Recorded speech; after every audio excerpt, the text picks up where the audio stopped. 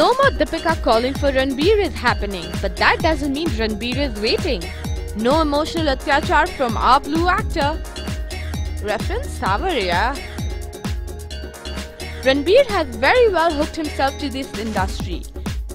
Directors, producers and actresses also have him as the first choice. Even Pepsi is glad to have Ranbir as a brand ambassador as he connects with the youth. Recently, he was seen shooting an ad for Pepsi in Los Angeles dressed as a butler. Now that's quite impressive. It's convincing that Ranbir आगे निकल गया और दीपिका कहती रही, एक चुटकी सिंदूर की कीमत तुम क्या जानो रणबीर बाबू।